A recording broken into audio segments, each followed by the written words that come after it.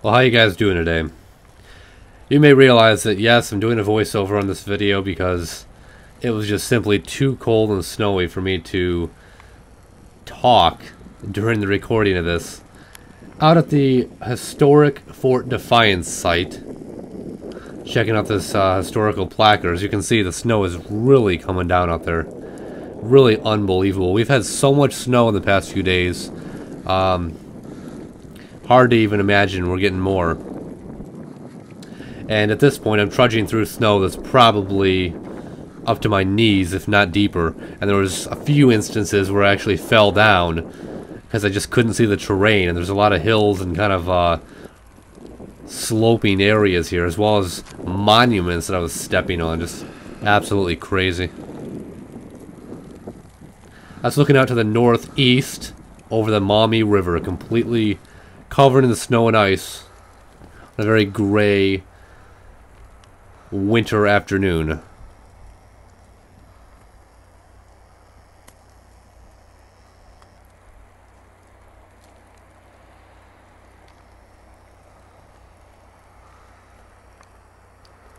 Anybody who is out there probably is wondering what in the heck I'm doing with a camera in that kind of weather. And yeah, it got pretty wet. It was insane. It's a historical marker right there. We got two cannons placed at this location. Pretty interesting to see. And in the warmer months, they definitely stand out against the grass. You can pause the video right here if you want to read that. Of course, I didn't want to stick around too long and spend time reading it in that kind of weather. I just wanted to get out. Who can blame me? My lord. It was after I filmed this right here, I fell down.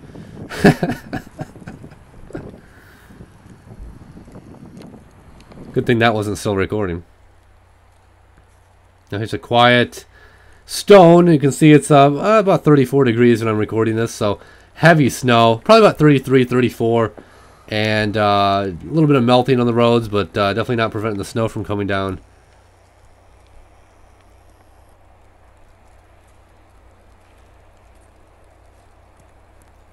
Original 13 colonies on the flag there.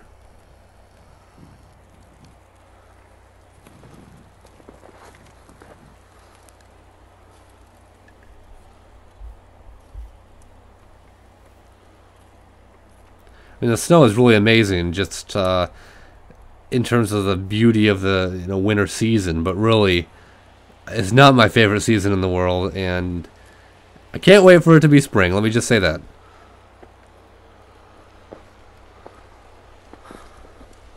Walking over here and see Clinton Street. Actually, no, this isn't Clinton. This is Maple, I believe.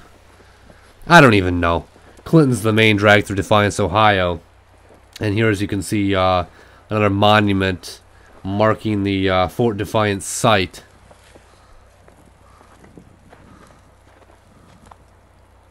Again, I was so distracted with the snow coming down and the deep snow underfoot to even spend that much time looking at the markers.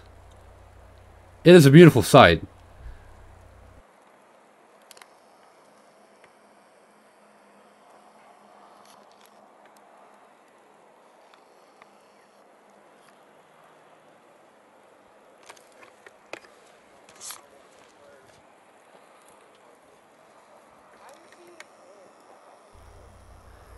For some reason, I'm watching this back and talking over it, and I wanted to sing Foreigner, Cold as Ice. Yeah, you can see the roads are just crazy. I mean, with 2 or 3 fresh inches of snow coming down, they just get rough quick. I'm not sure if you can read this. Maybe you can. You can just Google Fort Defiance, and Wikipedia will probably have some information for you. Of course, Mad Anthony Wayne had a lot of history here.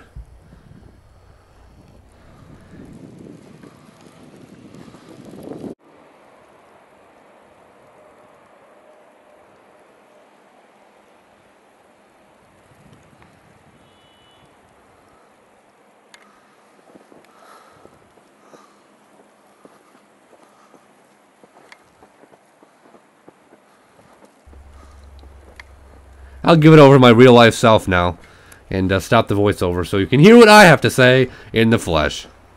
Thanks, guys!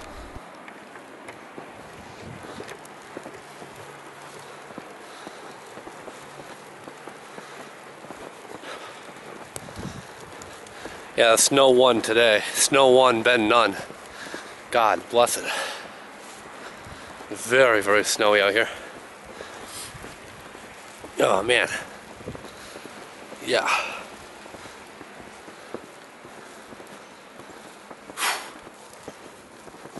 At least the new battery's holding up, my lord.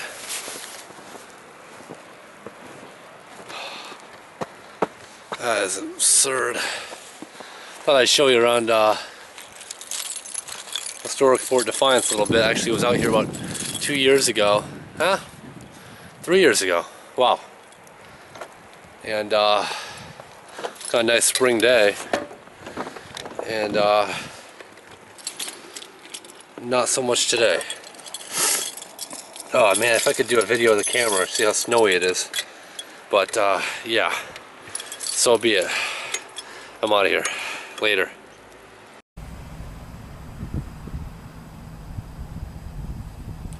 It says Fort Defiance was erected upon the site by General Anthony Wayne August 9th through 17th, 1794, and thus the grand emporium of the hostile Indians of the West was gained without loss of blood. From this point, General Wayne advanced against the Indians and signally defeated them in the Battle of Fallen Timbers, August 20th, 1794. At this strategic center in October 1792 convened the largest Indian council ever held on the American continent. Fort Defiance was an important military post in the War of 1812. Wow, it's crazy.